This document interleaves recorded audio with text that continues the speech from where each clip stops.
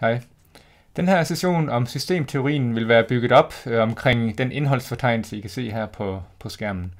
Først så starter vi med at se lidt på de helt overordnede pointer. Hvad er det sådan, vi skal komme ind på i løbet af den her session?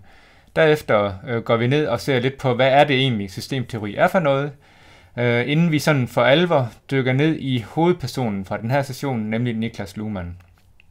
Herover i hvad er systemteorien, vil der være nogle overvejelser over nogle af de andre positioner, men hovedpersonen for den her session vil altså være Niklas Luhmann. Det er hans udgave af systemteorien, vi gør mest ud af her. Derfor dykker vi også lidt dybere ned i ham ved først at se på hans forhold til en af forgængerne, nemlig Parsons, som vi har set på, som vi kommer til at se på i den tidligere del. Så vil vi se lidt på, hvad er det egentlig, altså hvordan er det, Luhmann han tænker den her systemtanke, altså hvorfor er det giver mening at kalde det en systemteori.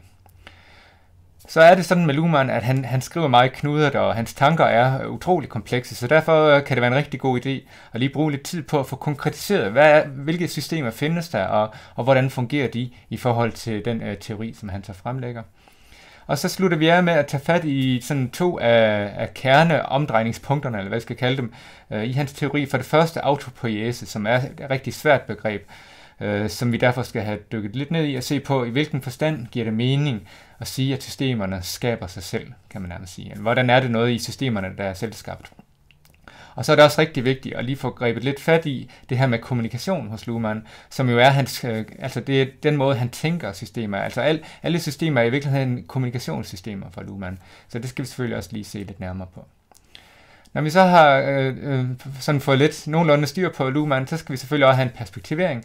Hvordan er det, at det her det står i forhold til både den generelle videnskabsteori og den generelle kultur i det hele taget, men også måske lidt i forhold til nogle af de andre synspunkter, som vi arbejder med her i videnskabsteori.